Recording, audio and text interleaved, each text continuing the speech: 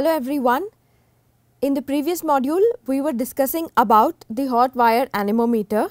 Now that we have seen how the circuit looks, how can you simulate that using multisim, let us see how we can rig up the circuit. So, as I mentioned, the bridge connection is like this, like we have the heater here, the PT100, if that becomes the portion where the sensor where you want to integrate this with the anemometer. So, your sensor would come here. This is a series resistor, 150 ohm series resistor, and R7 would be your temperature compensation resistor, and then in series is your 1 kilo ohm resistor.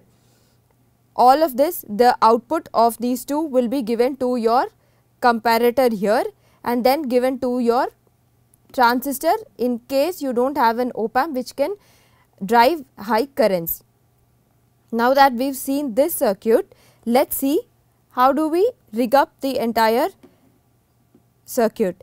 For that, I would like to show you the pin functions of the IC what we are using. So, we have an OPA 548 here. So, it can support high currents. So, this is the pin out here, and the explanation for each of this, the functions of each pin here, like the non-inverting input, the inverting input, current limit set. So, what if you clearly read through the data sheet of OPA 548, you would understand that this pin here, the third pin, the current limiting pin here, could be connected to the V minus in case you are okay to run it at the current what the op amp can support. But if you are working with devices where you require very small currents and you want to reduce you need to limit the amount of current that flows through your device, then accordingly you can connect the I limit through a resistor and build your circuit. For now, we are okay with the spec what the op amp can drive through, and hence we have just connected the I limit to V minus here, and it would become more clear once you read through the entire data sheet how each pin could be connected, and the positive power supply, output, and the enable pin. So, we will see how to get the hot wire anemometer circuit using the OPA 548 today.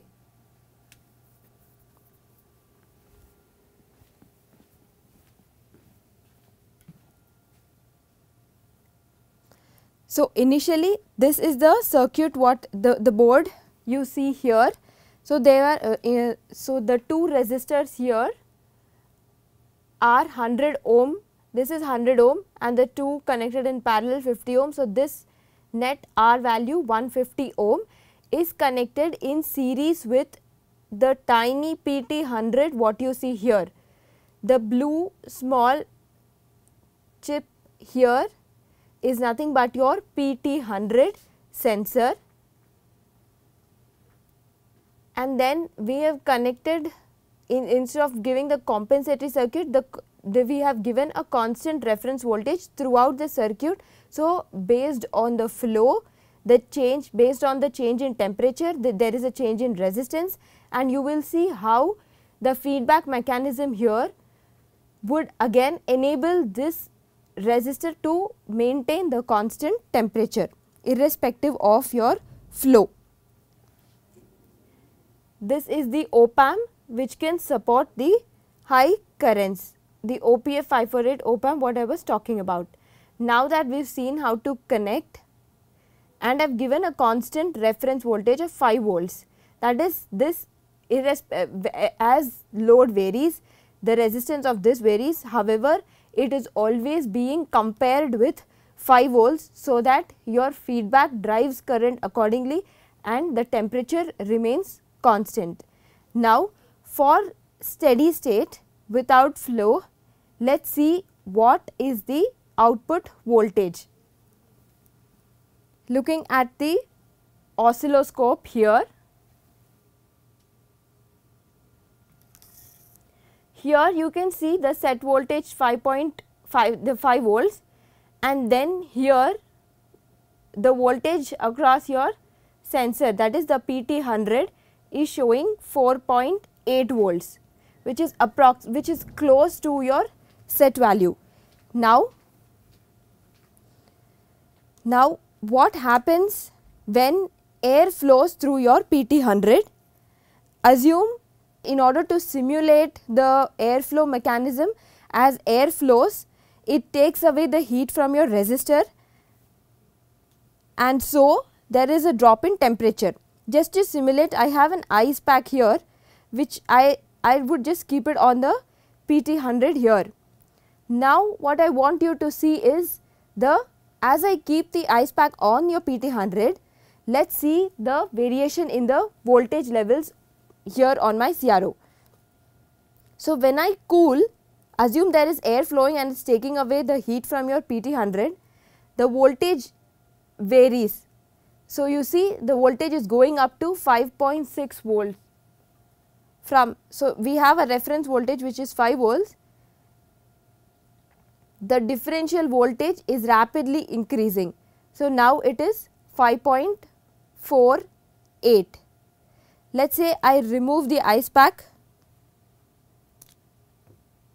So it has to, so this voltage difference is vast. So based on this voltage difference, there is current which is being driven to your heater, so that it again comes back to the room temperature or maintains constant temperature. Now that I have removed the ice pack, again as you can see, it is very quickly, it has come back to the normal state, that is, it is now having a voltage of up to 4.8 volts, which was the steady state condition.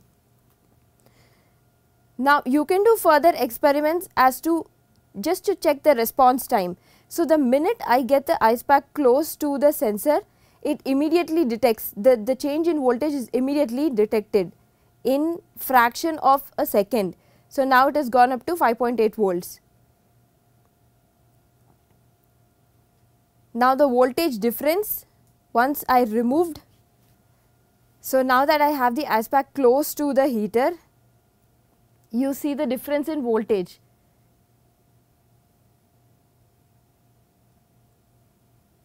As I get it back, let us see how sensitive our op-amp or the device, the PT100 sensor is. So when I have the ice pack close, let us see how quickly it would rise. The change in voltage can be observed from the CRO. So now 5 volts. So as you see, the voltage is rapidly increasing. The differential voltage here tends to drive current in order to maintain your PT100 at the desired temperature.